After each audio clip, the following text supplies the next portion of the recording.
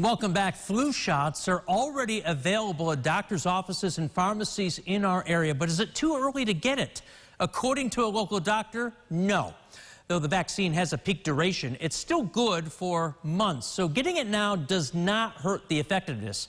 An infectious disease doctor we spoke to says these early advertisements are really just to get the flu shot on people's radar. Flu season is almost always somewhere. So it often starts in the southern hemisphere around this time.